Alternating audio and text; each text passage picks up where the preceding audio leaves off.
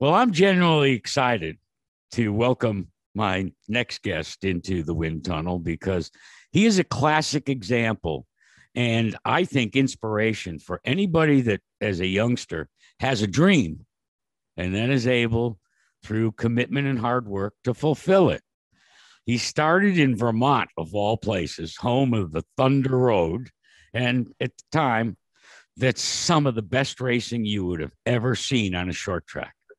Tom Curley was in charge and he was a master promoter. But I digress from my guest.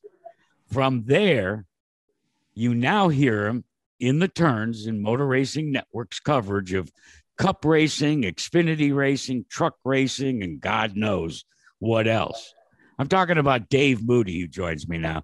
Dave, I really do appreciate this, and I hope that you're doing well. I'm doing fantastically, Jackie. Anything for you, my friend. When anybody that goes back as far as we go back, right? We're happy to spend time together. But let's go back, shall we?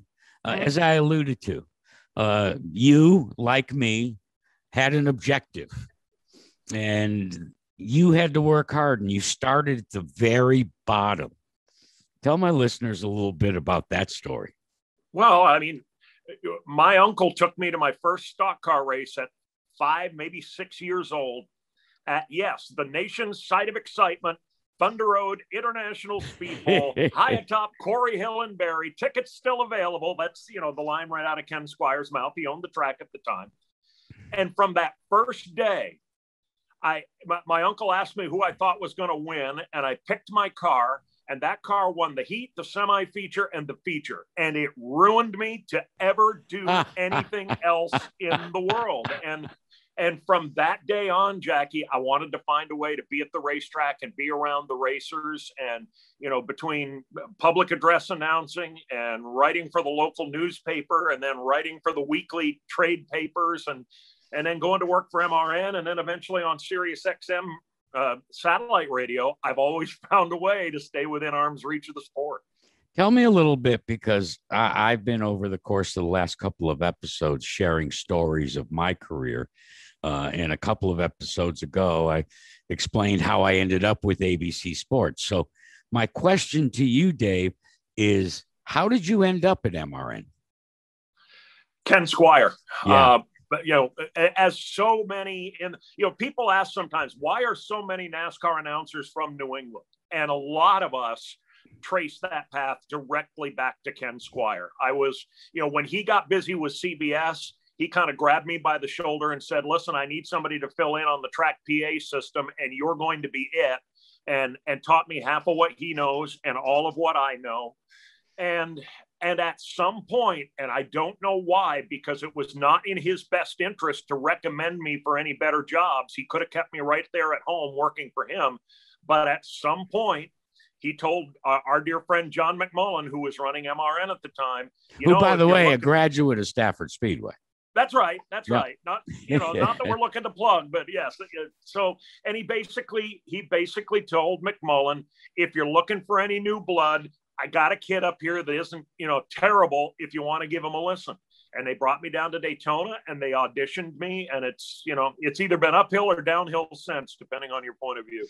Well, look, everybody recognizes your voice, and you, along with Bagman and the anchor booth, have been doing this for quite some time. So I'm assuming that you've got a lot of vivid memories of your career, and we'll get to Speedway in a second, but your MRN career, anything you want to share that maybe heretofore people didn't know? Well, there've been some amazing days. There's no doubt about that. The first time I ever worked the Daytona 500 in a turn, one time they sent me down to the garage to interview the people that had blown up, and I don't think anybody blew up the whole day. So I don't think I even made it to air. But the first time they put me in a turn, I was calling turn 3 and 4 for the first Daytona 500, was the day Darrell Waltrip won the race. And if you'll recall, they went approximately 400 miles on a tank of gas at the end of that thing. I mean, they were drafting seagulls down the back straightaway trying to make it. And for a kid out of Vermont, scared to death still. I hadn't done more than 5 or 6 MRN broadcasts in total to be doing the Daytona 500 and calling Darrell Waltrip home to the checkered flag. That was pretty cool. And I got to tell you, the day that my friend Ricky Craven went to Cup Series victory lane for the first time was pretty neat too, because I remember him as about a 15-year-old kid at the Unity Raceway in Maine with buck teeth and red hair flying everywhere and a fire suit that was so old the seat of the pants had been missing for about 10 years, saying to Tom Curley, who ran the American Canadian Tour at that time, "Mr. Curley, my name is Ricky Craven, and I hope to be good enough someday to race on your tour." Well, he sure did that, and he went a lot further than that. So calling him home in a Cup race for the first time was pretty neat, too. All right, people hear you now 5 days a week. You have been right from the beginning of Sirius XM Radio's coverage of NASCAR. I like to say the foundation and the anchor with your show, Sirius XM Speedway. It to me is fascinating because you, I think, like me, enjoy mixing a little humor, but you also love your listeners and you provide them with some insight. But sometimes I feel like you're herding cats on that show. Yes, and happily so. It's the basic tenet of sports talk radio. People with opinions. Sometimes you're going to agree with those opinions. Sometimes you're not going to agree with those opinions. The only real rules I have is don't insult people, don't use profanity, and while you're entitled to your opinion, there's only one set of facts. So if you come to the dance, have your facts together, because if you try and push something out there that isn't true, the host is going to say, hold on a minute, that's not necessarily the case. But other than that, man, I love listening to people's opinions. I never learned anything by talking. I learned by listening. And we probably talk to as many NASCAR fans in a week as anybody else on the planet, and I wear that as a badge of honor. How educated do you think, thanks to Sirius XM NASCAR, race fans have become? I like to think that we've raised the bar, and we certainly haven't done it alone, Jackie. I mean, social media in general, as big a pain in the rump as it can be sometimes, because it does make everybody feel like an expert, whether they are or not.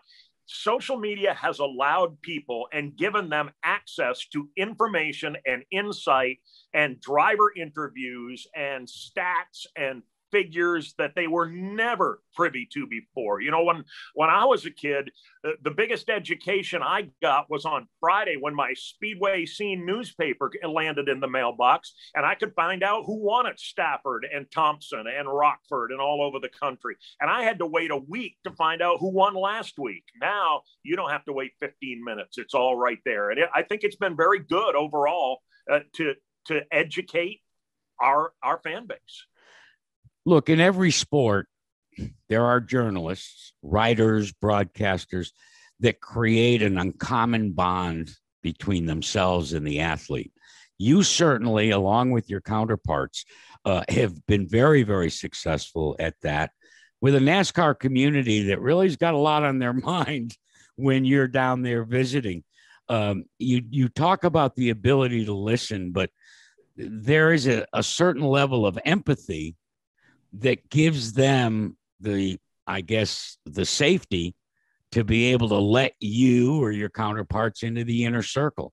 How does that happen? I think part of it is just longevity. When you've been there for going on to 30 years, well, more than 30 years, as I have been kicking around the garage, at a certain point, they recognize you and say, okay, he's been here as long as I have. He must be doing something right. And the other part of it, Jackie, is something that I learned from the late, great Barney Hall a long time ago. And that is that you don't necessarily have to talk about everything you know. Barney was one of the great power brokers in the history of the sport. Yeah. He knew who was losing their ride at the end of the season. He knew who was looking for a driver at the end of the season. He knew who had a sponsor and who didn't. And a lot of times, very quietly behind the scenes, he would match people up. He knew a lot of stories, And most of them never made it out of his mouth because he understood. And that confidence was something that took you years to build and could take you seconds to lose. And one of the things he told me that I've never forgotten, he said, before you open your mouth, ask yourself two questions. Does this need to be said? And does this need to be said by me? And if the answer to either one of those questions is no, keep your mouth shut. And that has saved my bacon more times than I can count over the years. Yeah, I got a lot of great advice from Barney as well. Look, there's been some news in the NASCAR world over the course of the last couple of weeks, and it involves Roush Racing and Brad Keselowski.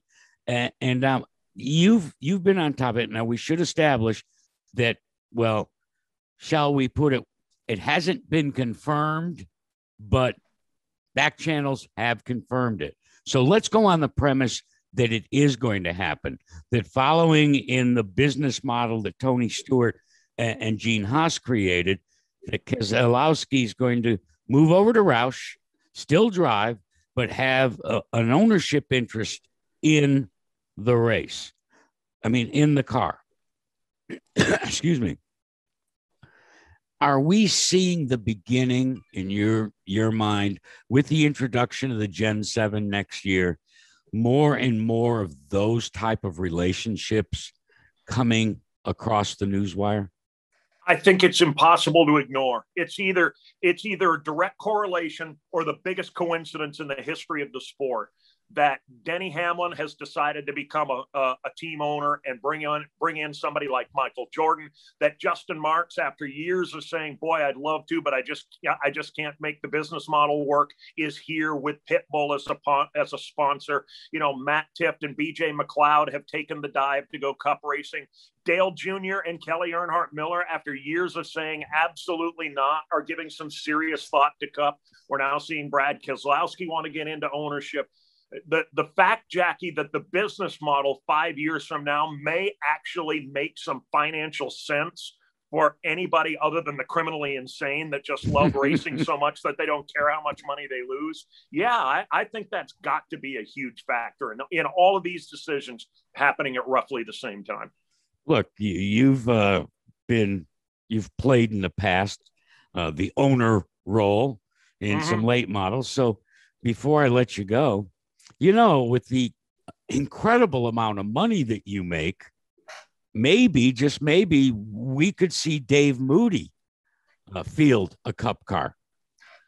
I'm a Powerball ticket away, Jackie. And that's the only, because as you well know, you've worked for MRN and you've worked for SiriusXM. So you know that I'm in beans and weenies territory, which is not exactly Cup Series owner territory.